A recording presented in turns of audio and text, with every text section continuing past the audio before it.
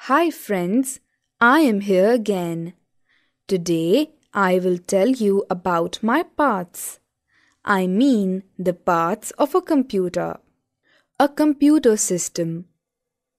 The monitor, keyboard and mouse are connected to the CPU and together they form a computer system. Different parts of a computer are as follows: monitor, CPU box, keyboard, mouse. Monitor. A monitor looks like a TV or television.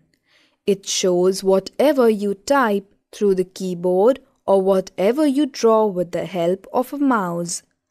It also shows the result of the work done on the computer. CPU box. CPU box is the main part of the computer. It controls all the working of a computer. Keyboard, mouse, and other devices are connected to the CPU box. Keyboard. A keyboard looks like a typewriter. It has different buttons called keys. A standard keyboard has 104 keys.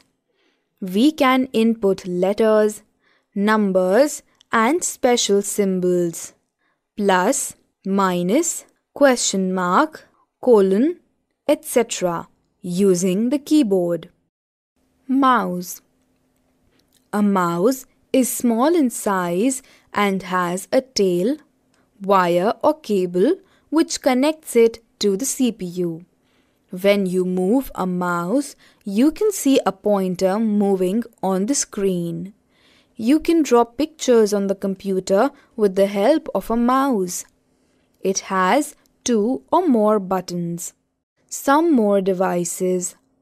The other parts of a computer are speakers, microphone, printer, CD or compact disc and CD drive, UPS, pen drive, hard disk, etc.